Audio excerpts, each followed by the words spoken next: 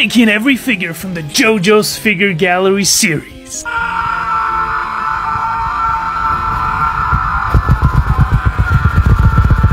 I don't know what they did to my man Jotaro, but bro is straight up melting. F tier. Part 4's Jotaro is not much better either. Dude, what is going on with these faces? Why is broski looking at me like this?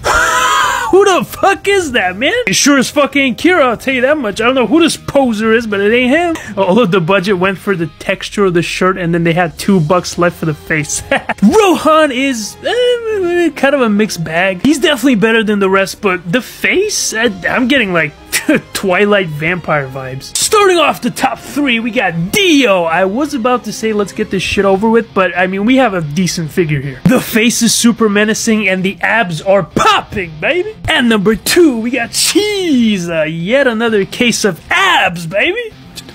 Bro's got like a 12-pack. Also, it looks like he's shooting hoop. Future me, edit a basketball right here. And finally, the best figure of this low-key cursed series, Josuke. Okay, they put their big boy pants for this one. My man looks absolutely stunning. Whoever designed that line was like, okay, I'm gonna focus on Josuke and like fuck everyone else. Tune in tomorrow for the entire Mafiarte line.